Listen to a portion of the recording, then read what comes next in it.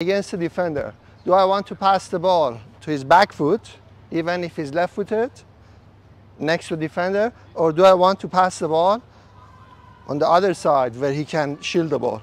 Let's try this time on his right, so away from defender. So, yeah, lower, yeah, let's go. Much easier, right? Much easier. Let's try it one more time. This time I want you to get the ball without fouling him. Let's go. Up to you. Okay, good defender. That's a hungry defender. Go back. Let's try one more time. Khaled, why did he get the ball? Because I didn't move forward.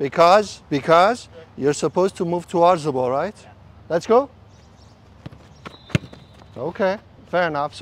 So many coaching points, but I gave you 2. Low, don't be flat. And the second one is if you want to receive the ball, it has to be away from the defender.